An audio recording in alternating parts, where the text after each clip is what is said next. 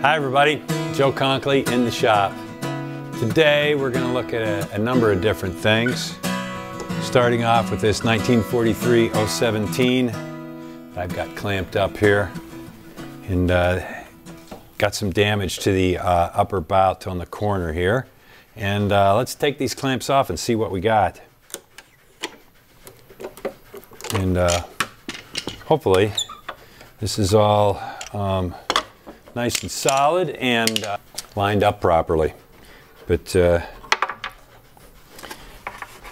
corner was smashed here, and a well-meaning person kind of soaked the area with some glue. It kind of looked like hide glue. Wasn't exactly sure, but it definitely softened up with warm water. So that's what I did, was pretty much soak the area with warm water repeatedly to pry all the parts apart, all the different pieces apart, and then carefully fit them back together. Had to trim a few little extra pieces. A lot of times what happens is the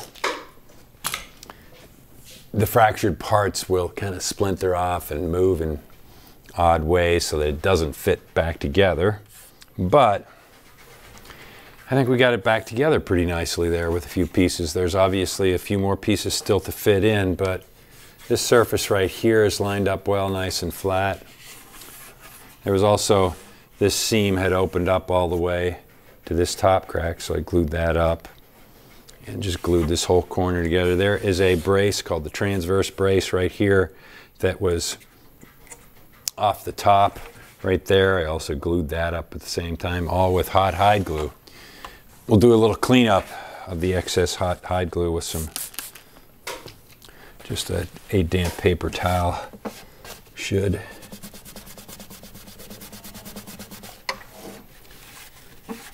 Whoops, there we go.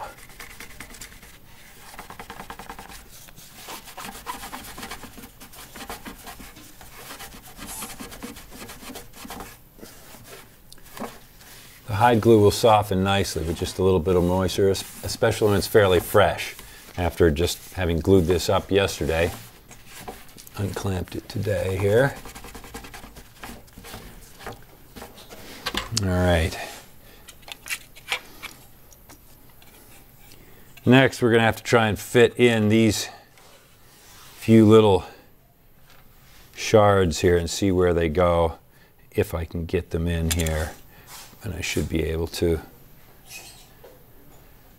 Let's try this piece first and just see, because it should fit into this cavity right here, which is, it's not fitting in yet. So I'm going to have to do some trimming there to fit that in. And let me see here. This piece also has some finish on the outside. That's going to have to go in here. Yeah, that's the main one that's going to fit in there and cover that hole. There's a little shard sticking out there. That's part of what we're going to be going for next, is to fit that in that hole. That's sort of the outside of that cavity. And this is the interior. Actually, no, I get it now. This piece goes in top here, so that's going to have to fit in that corner there, and I'm going to have to do what I can to trim that in. This is a real key piece because it's got that finish in there. You can see that fit right there. It's going to cover up that hole. But I'm going to have to trim and work all these things to fit those. It's really 3 different pieces that are going to cover up these 3 different holes. That project is just beginning and ongoing. The next thing we have to look at is a project that's actually finished. 1937 D18. Which was paired with a additional 1937 00018. The 000 is done and out of here already. The D18 is done and waiting to be picked up, but The main things that I did was change out the bridge and refret the guitar. The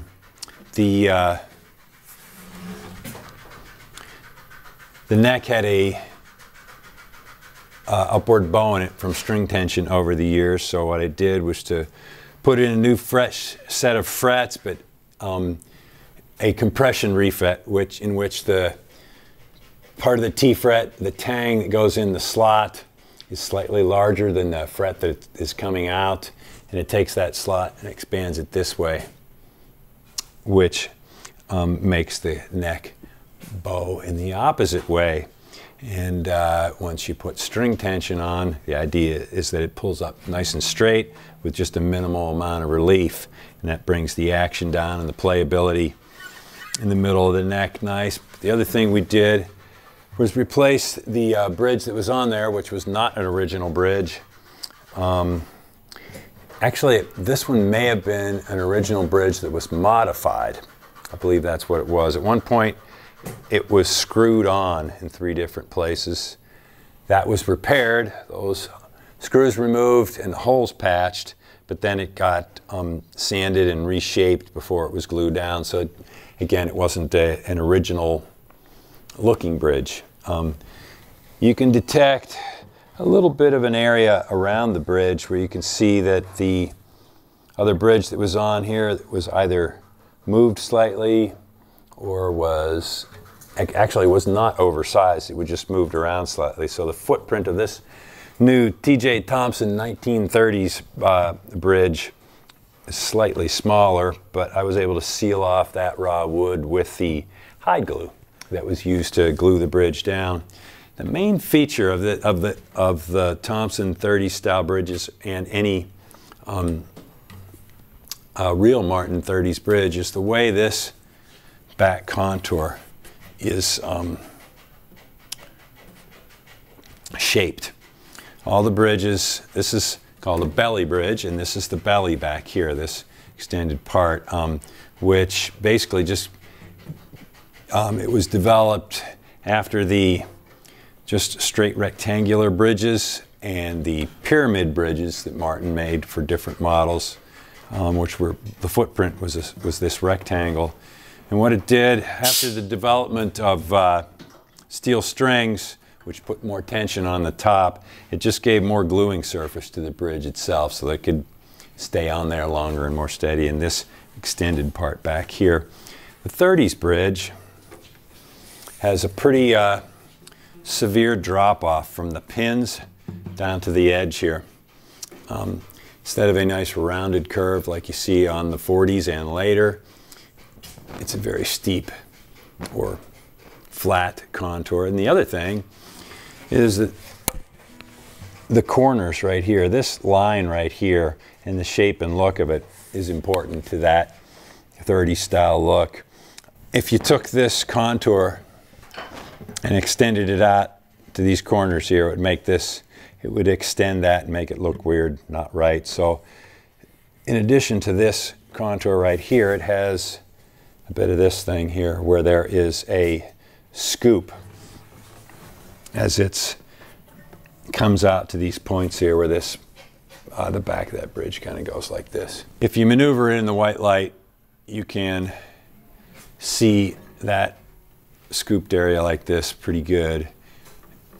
And I hope everyone at home can see that. But anyhow, all that being done, this guitar, it's straightened the neck, stiffened the neck while still leaving it nice and light, and the guitar has just come alive.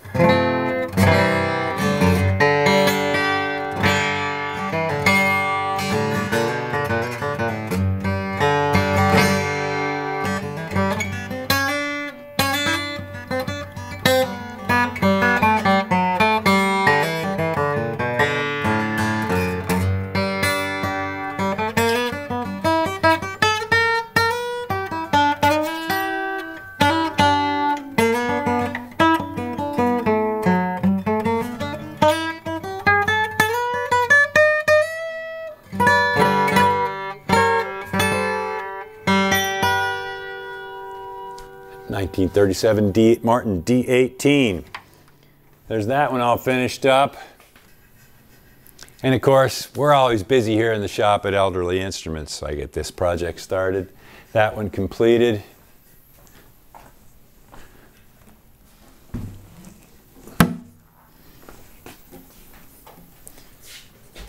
And two more guitars already started too.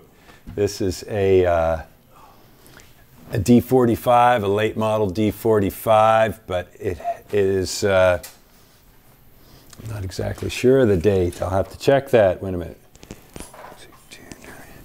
You can always check the date by looking at the serial number. And this is a 1999 D45, so even though it is a very late model, it's still 20 some years old, and that string tension on it for that 20 years is enough to affect the neck angle adversely, so this thing needs a neck reset. I've already started on it by removing the 15th fret, and actually I have loosened the fingerboard extension. I also happen to loosen this little piece of binding, unfortunately, which happens a lot on the 45 style instruments because you have to put a spatula right underneath there after heating it up. And although I protected the binding itself from that heating, it did loosen that glue at the end, but it'll be pretty easy to re-glue. Then I pull the 15th fret and drill 2 holes down into that fret slot, which also penetrate the end of the dovetail cavity. That's going to allow me to inject steam in there, and that will loosen the whole glue joint and have that come apart. Similar job on this 70s D28, which has definitely seen a lot of playing time. Sound hole is less than perfect, but at the request of the owner, we're just gonna let that be a testament to the time this guitar has spent in performance. So, but same sort of thing. String tension over time has pulled that baby up, so the neck needs to be reset, and I've done the same thing in prep to take the neck off as this guitar, which is to loosen the fingerboard extension with heat, spatula that off, pull the 15th fret, drill those 2 holes for the steam. Interesting thing on this guitar was purchased here back in the day, and it has a problem that is fairly common for early 70s Martins that was corrected before we sold it. The bridge was glued on too close to the fingerboard. I'm not exactly sure how that happened in Martin, a lot of speculation, but for a fact, a lot of them have this problem. So what we did was to remove the bridge, plug the pinholes.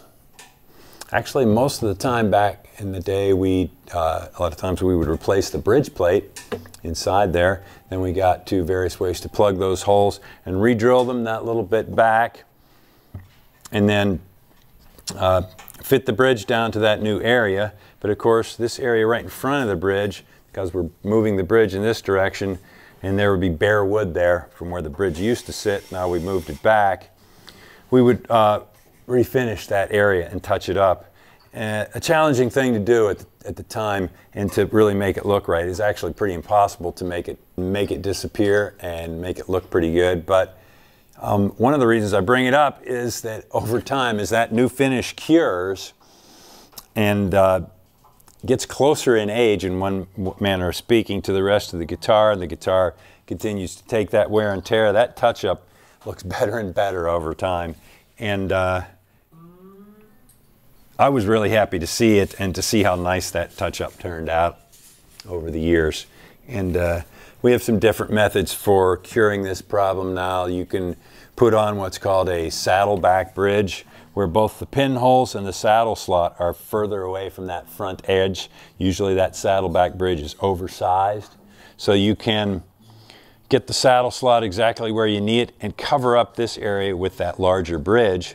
A lot of times what we do is fit that bridge right to the same footprint by moving it back, but then trimming off the back edge. You can make a new bridge to accommodate that. You can take a bridge blank that has no pinholes and no slot, cut in it and do that same thing. But that's how we started off doing that, is to refinish that area. But there you go, 2 more projects going. And that's what I have for you in the shop today. Thanks for tuning in. Got any questions, send them our way. And we'll see you soon back in the shop.